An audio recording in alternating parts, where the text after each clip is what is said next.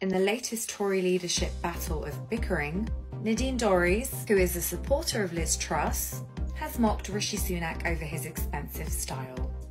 Rishi, who is Liz Truss's leadership rival, has been pictured wearing expensive items of clothing, including a Henry Herbert suit costing £3,500 and Prada shoes almost worth £500.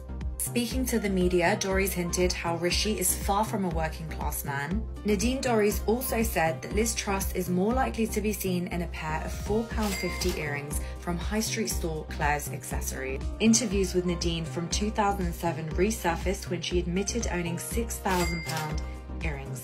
Sunak and Truss were selected by Tory MPs as the final two candidates to be the next Conservative Party leader and Prime Minister.